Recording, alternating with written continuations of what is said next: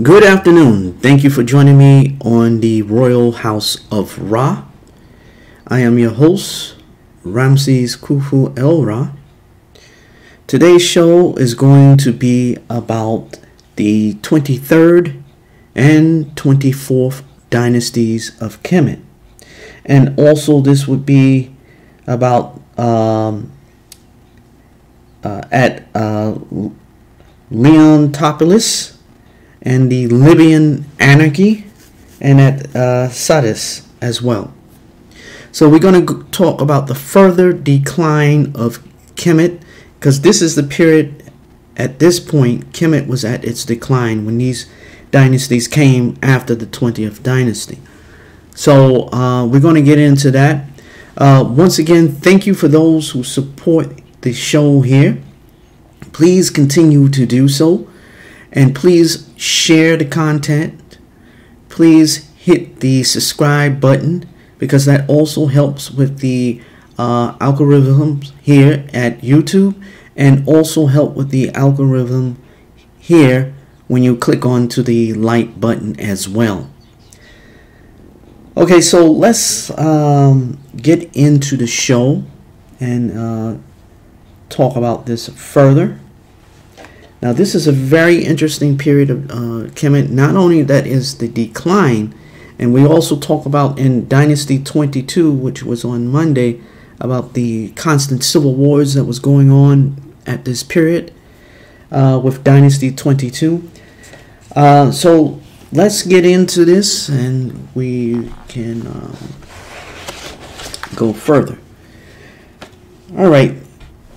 Before we go, let me go down the list of the pharaohs of Dynasty 23 and 24, and then we'll go into discussing about these two various dynasties. Okay, the pharaohs of Dynasty 3, they were located at Leontopolis. This was the Libyan dynasty, just like the Libyan dynasty of the 22nd dynasty. This was also the Libyan dynasty as well. The first pharaoh of the 23rd dynasty was Pedibastet. He reigned between 818 to 793 BC. Then you had Sheshonq IV, who reigned 793 to 787 BC. Then you had Osorkon III, who reigned 787 to 759 BC. And then you had Takelot III, who reigned 764 to 757 BC. Then you had Rudamon, who reigned 757 to 754 BC. Then you had Iuput, who reigned 754 to 715 BC. Now, this name for this pharaoh is going to be hard. His name is Peftjauabastet.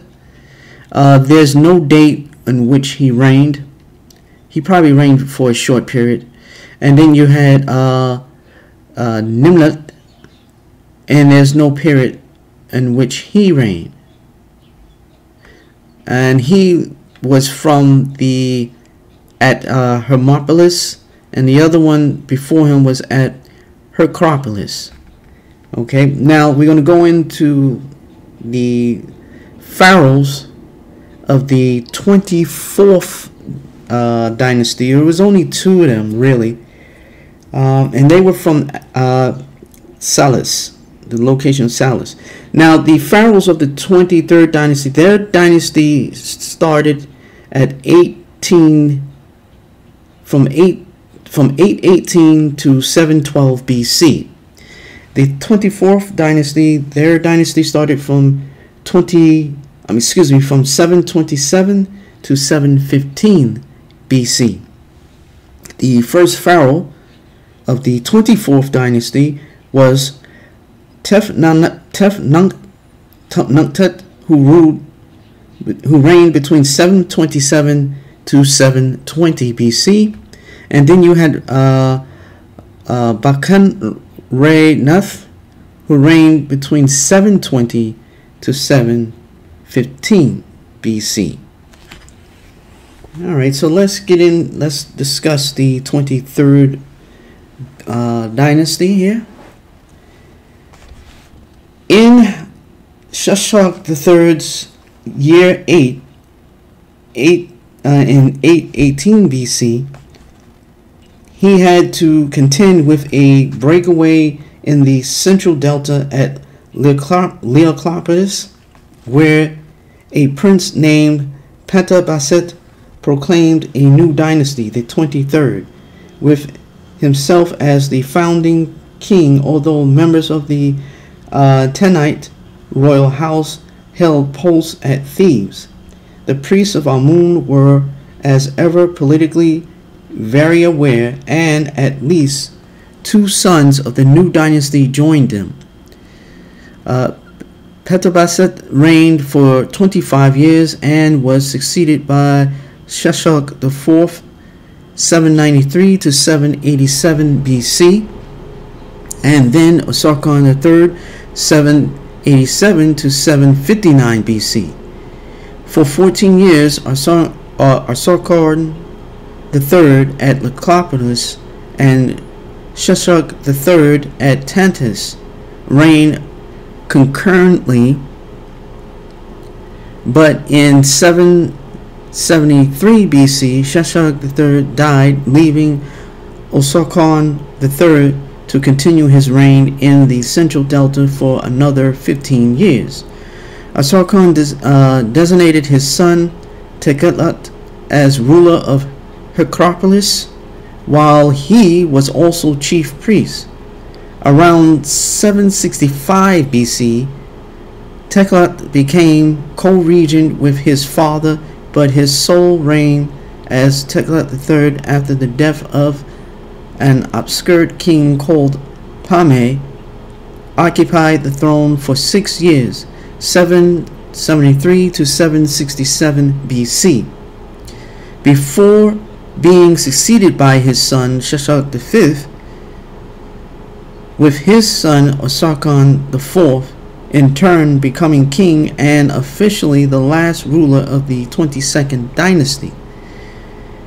The coincidence of dynasties 22nd, Tantus, and 23, Leopolis, is extremely confusing, especially since not all the relationships between the many rulers, let alone their dates, are clear.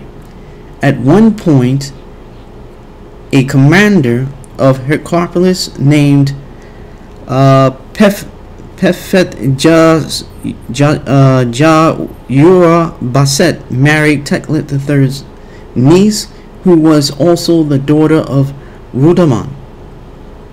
Takelot's brother Rudamon enjoyed a brief reign after Takelot to be succeeded by Iuput, and there arose a situation where 3 men, Iuput, Leopolis, Peftjauabastet, Acropolis, and Nimlot, Hermopolis, were all simultaneously claiming to be kings. They merely held sway over small areas of Kemet, and it was the growing danger from Nubia that led them to band together for the common good, although in the end it availed them nothing. Okay, so there was a lot of mixture and confusion, as it stated, with these pharaohs of these dynasties, starting from 22nd dynasty to the 23rd. You had many individuals coming in and claiming rulership, but at this time, as it explained, that Kemet was divided into basically 3 kingdoms.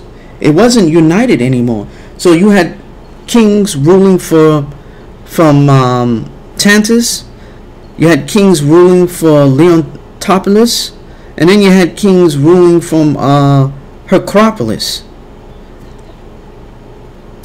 Basically, you had kings ruling from Leopolis, Heracropolis, and Hermopolis. So these dynasties were like, there was a constant, seemed to be an infighting on what was going on here. Two, you had the Libyan faction who was on the throne from the 22nd to the 23rd dynasties. Now, as I go into the 24th dynasty, it's going to show the real decline from the 24th dynasty, where the Nubians was becoming to be a threat, and they were coming from the south. And this was the start of the 25th dynasty, as we know. Now, they say that the 25th dynasty was the only African dynasty. That is a lie, because the African dynasty started were from the pre-dynastic period all the way to the 20th dynasty. The 25th was the, what I would call, the rebirth of the resurrection of the African dynasties. You have to be mindful with Kemet. The ancient Kemetans always stated that they came from the south, and the regions they explained was like Nubia. They also came from Punt, which were compasses of like places like Tanzania, Rwanda, Ethiopia, Eritrea, Somalia. They came from these areas. They were Africans. Even the Libyans was Africans to a certain degree. So we have to be mindful of what was going on here. So let's get into what was going on with the 24th dynasty leading to the 25th dynasty. The 24th dynasty, the Nubian influence had indeed been growing in southern Kemet, extending as far north as Thebes.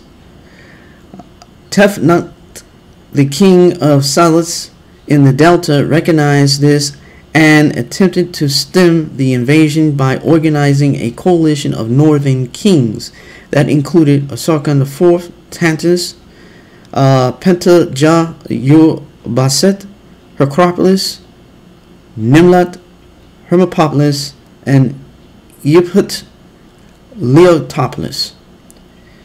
Tefnakht became the first of the only two kings of the 24th dynasty.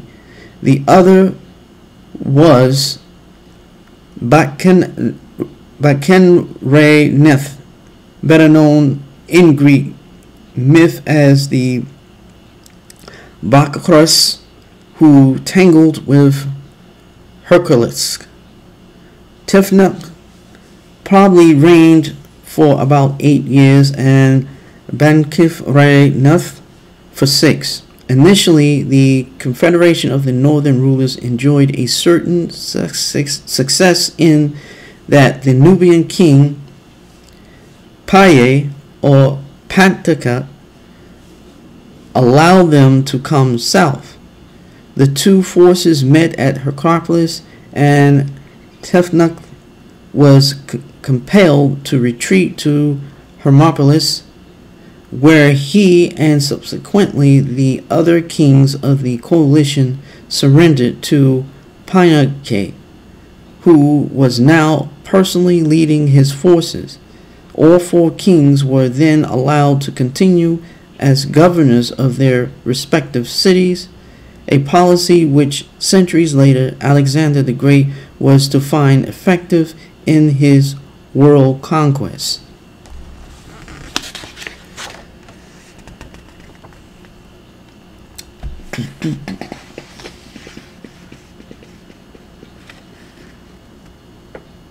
Okay, let's hold on here.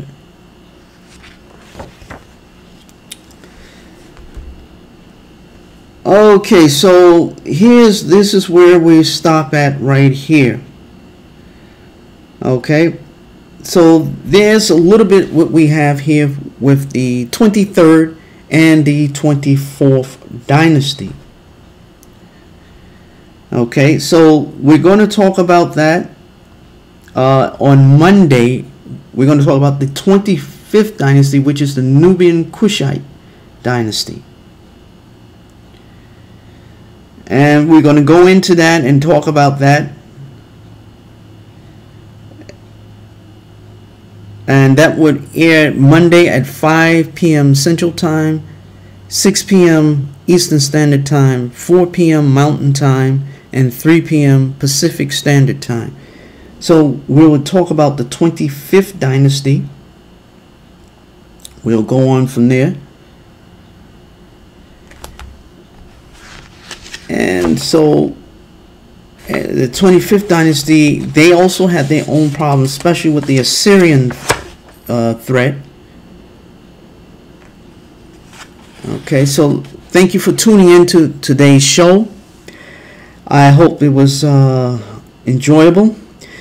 Please continue your support of this show. We need you guys to support so we can continue with this historical greatness of African civilization. And so once again, thank you all for tuning in at the Royal House of Ra. I am your host, Ramses Khufu El Ra. Take care and enjoy your day, and God bless.